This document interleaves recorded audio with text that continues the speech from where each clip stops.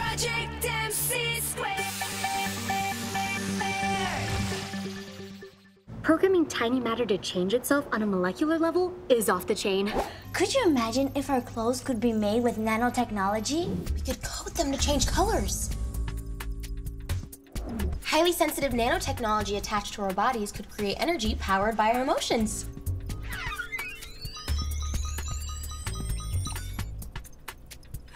One more gift for you, Senor Coyle.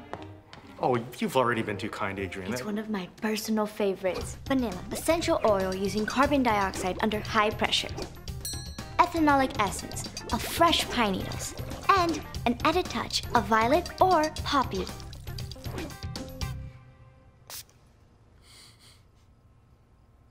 Oh, I like that. Thanks, Adrienne. Station ground installed. Coaxial cable connected.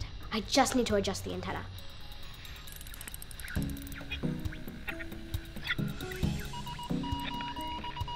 We did it?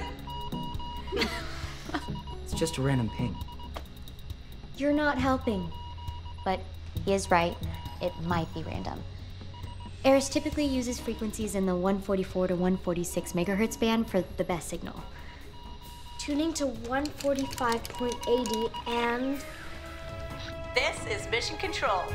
Welcome back, crew. Job well done. Looks like Professor Kato's research found a dark side to the nanotechnology prototype. Like, doomsday dark. See, even though nanotechnology can really benefit medicine and help to cure diseases, this prototype seems to have the ability to replicate. Like, nonstop. So it could multiply out of control, devour all organic matter, and cause mass destruction. English, please. Put it this way.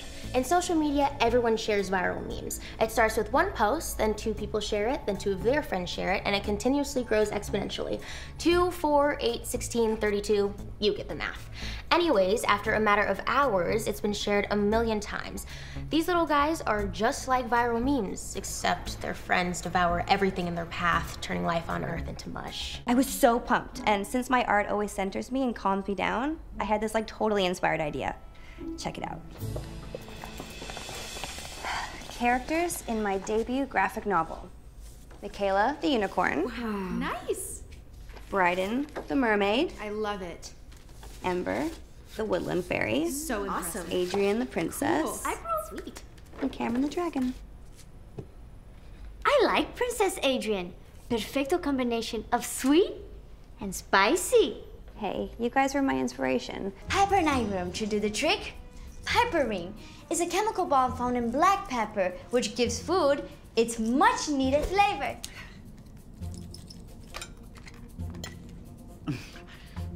That's not actually too bad. Careful, it's got a kick. We'll be back for you as soon as we solve the case.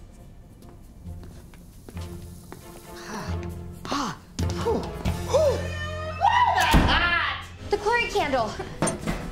It's made out of sodium chlorate, and when it's heated, it breaks down into oxygen and table salt. Totally harmless.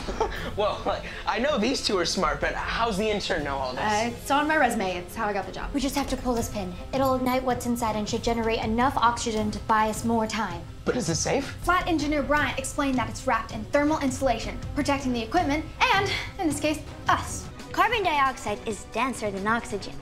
In a confined space, it'll displace it. Carbon dioxide tanks feed the soda machines. I'll check the cafeteria. Fire extinguishers. They can take carbon dioxide. Dry ice is a solid form of carbon dioxide. I can retrieve it from the lab. While growing vegetables on Mars with soil from Earth, microorganisms in the dirt called geobacters generate electrons. The energy can then be stored into small batteries.